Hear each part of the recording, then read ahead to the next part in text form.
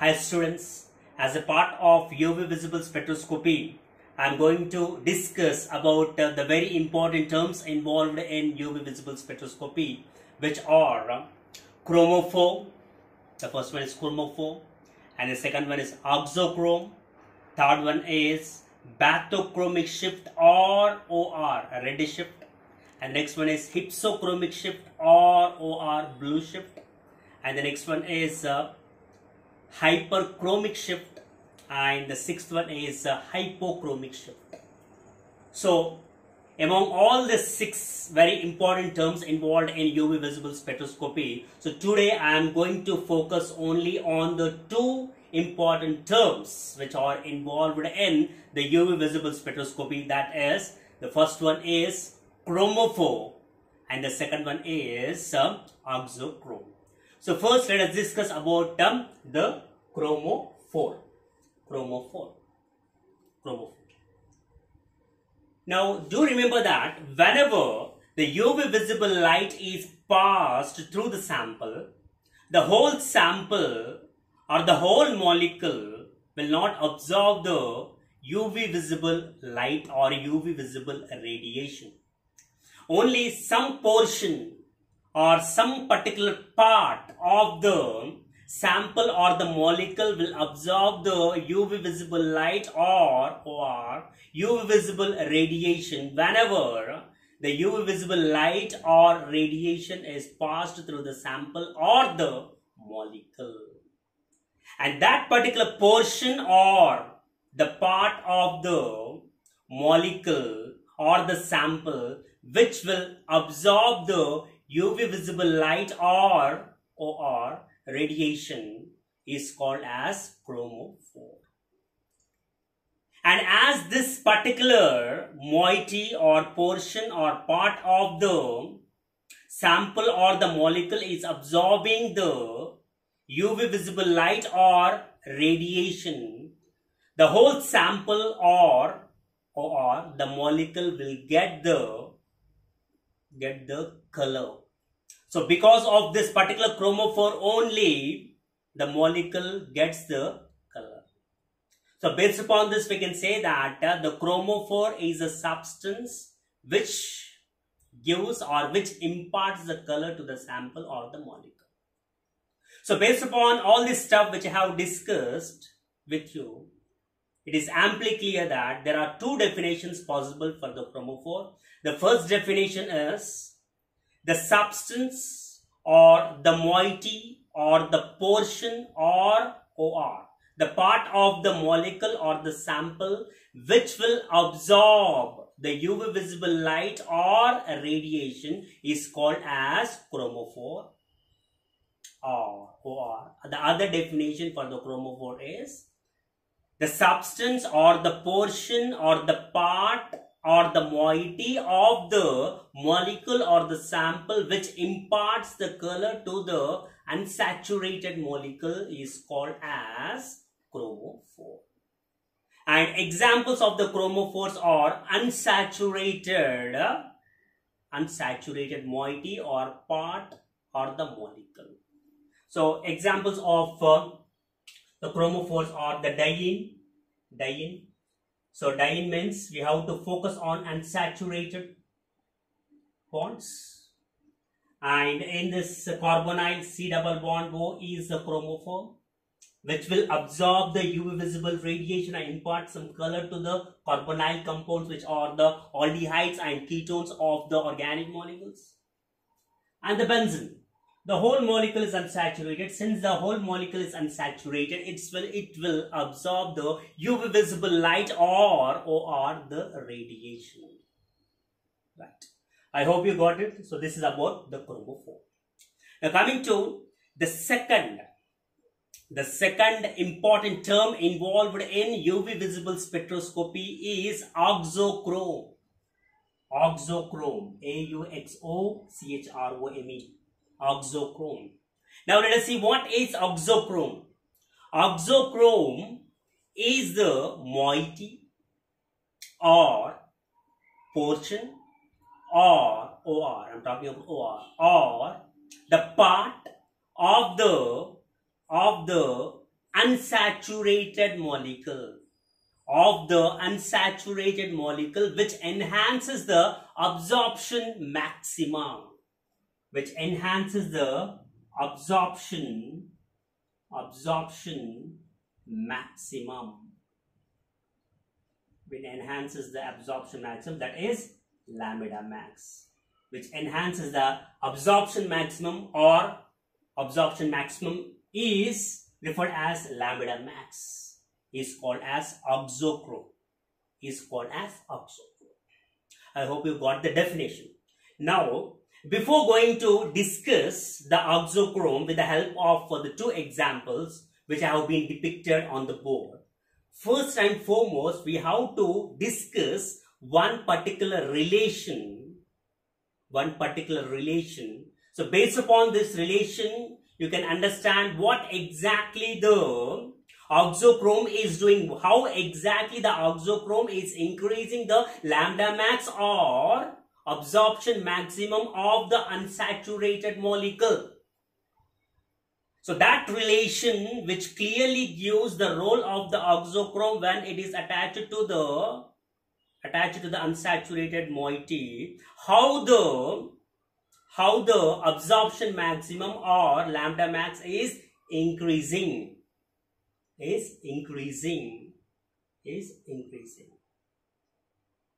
So that relation is number of electrons involved in the conjugation. Number of electrons involved in the conjugation is directly proportional to absorption maximum or lambda max. So this is the relation. With the help of this relation, we can remember, or we can know how the auxochrome, which is directly attached to the unsaturated moiety of the unsaturated molecule, is enhancing the absorption maximum or lambda max. Number of electrons involved in conjugation is directly proportional to absorption maximum or lambda max. Now, see students, here, so we have to talk about the unsaturated moiety when we are discussing about the UV visible spectroscopy. Why? Already clearly explained in the basic classes or the introduction classes related to the UV visible spectroscopy. We have to talk about the pi bond, because the pi electrons which are a part of the pi bond are flexible and give some information. Now, it is unsaturated molecule, and how many pi bonds are there in this? So 2 pi bonds. Pi bond is nothing but this bond. Pi bond is nothing but this bond. The second bond, this is the pi bond, or this is the pi bond. So 2 pi bonds are present in 1,3-butadiene. This is 1,3-butadiene, students. And 2 pi bonds are present in 1,3-butadiene. And in each pi bond, there are 2 electrons. Because already we know, we are well versed that the bond is a combination of the 2 electrons. Now, as the pi bond, we are talking about the pi bond, definitely it will result by the combination of the 2 electrons only. Now, the pi bond means 2 electrons. So each pi bond contains 2 electrons, and this pi bond is flexible in nature. Since the pi bond is flexible in nature, whatever the electrons which are associated with these pi bonds which are flexible in nature, so definitely they will be flexible. So the electrons, pi electrons, are flexible in nature. Right? Flexible in nature. So since these pi electrons are flexible in nature, they won't be intact like that only. So they will migrate, they will move from one atom to another atom, as these are flexible. Right? So they will move from one atom to another atom. So this is nothing but the conjugation. This is nothing but the conjugation. Now, how many pi electrons are involved in the conjugation, students, in the 1,3-beta-diene? As pi bond is made up of 2 electrons, so in this pi bond, 2 electrons are present. And in this pi bond, 2 electrons are present. So totally, how many electrons are involved in conjugation? 4 electrons are involved in conjugation, students. When the 4 electrons were involved in the conjugation, the lambda max of this particular unsaturated molecule, which is so called as 1,3-beta-diene, is 270 nanometers. 270 nanometers. When 4 electrons are there in the conjugation. Now, whenever NH2 moiety is attached to the same 1,3-beta-diene, then the lambda max, which is 270 nanometers, enhances to 240 nanometers. Just guess what could be the reason, students? Just guess. The reason is NH2 here, right? On the nitrogen belongs to 5th group element. So since it belongs to 5th group element, how many electrons will be part of the nitrogen? 5 electrons will be part of the nitrogen. Out of the 5 electrons, 3 are participating in the bonding. The 2 are participating in the bonding with the 2 hydrogens, and other one is participating in bonding with this carbon. So 3 are over, right? So how many are left? 2 electrons are left. And those 2 electrons will be in the form of one non-bonding pair of electron. So non-bonding pair of electron, the name itself suggests that this particular pair of electron is not participating in the bonding. Since it is not participating in the bonding, we can say that this particular non-bonding pair of electron is free. So since it is free, it will involve in conjugation. Right? So these 2 electrons enter inside the molecule. Now these 2 electrons of this bond will shift to this single bond, and this pi bond will convert this shift to another one. So 2 electrons here are shifted toward inside the molecule. So 2 electrons here have been shifted inside the molecule. 2 electrons here. So totally 6 electrons are involved in the conjugation. 6 electrons are involved in the conjugation, and already have discussed that number of electrons involved in the conjugation is directly proportional to absorption maximum or lambda max.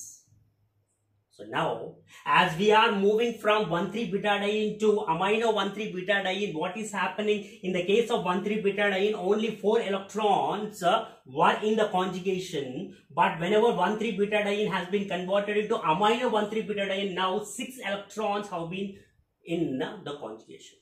Now, based upon that relation, which I have gave for you, based upon that, we can clearly say that the absorption maximum will be more for this particular amino 1,3-beta-diene when compared to normal 1,3-beta-diene, whose lambda max is 270 nanometers. And with the introduction of amino group, as the conjugation is increasing, the lambda max has been shifted to the longer wavelength, which is nothing but 240 nanometers. 240 nanometers. Now, what is this NH2, students? So this NH2, what it is doing? It is enhancing the absorption maximum or lambda max of 1,3-beta-diene from 270 nanometers to 240 nanometers. Try to recap the definition of auxochrome. Auxochrome is the substance which enhances the absorption maximum or lambda max of the unsaturated molecule. Based upon that particular definition, we can say that this particular amino group is auxochrome. Auxochrome. This NH2 group is auxochrome, students. I hope you understood this. So in the similar fashion, so how many pi bonds are there, students? 6 pi bonds. So each pi bond contains 2 pi electrons. So 2 pi electrons, these 2 pi electrons shift towards this. This 2 pi electrons shift towards this. This 2 pi electrons shift towards this. So totally how many pi electrons are involved in the conjugation? How many flexible electrons are involved in conjugation? 6 electrons are involved in the conjugation. Now whenever it has been converted to amino benzene, already I have discussed that one non-bonding pair of electron will be a part of the nitrogen, and this non-bonding pair of electron is free. So since it is free, it will donate its electrons inside the ring. So based upon the same explanation, we can explain this also.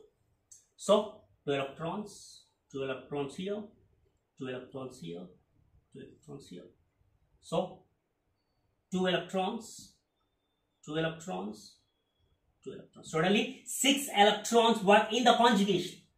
But whenever the NH2 group is attached to the same benzene, now these are the 2 electrons, these are the 2 electrons, these are the 2 electrons, these are the 2 electrons. So totally 1, 2, 3, 4. So 8 electrons are involved in the conjugation, and based upon the relation what I have given between the number of electrons present or involved in the conjugation and absorption maximum or lambda max, it is very clear or amply clear that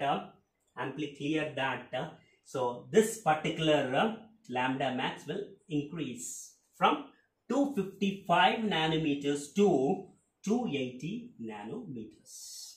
Now with the introduction of NH2, what happened?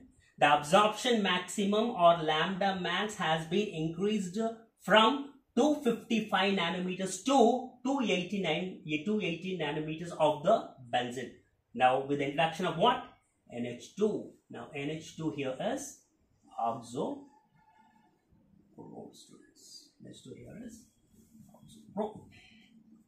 So in this video, I have explained only the 2 important terms involved in the UV visible spectroscopy. In the next video, I am going to explain the remaining 4 important terms involved in the UV visible spectroscopy. So thanks for watching.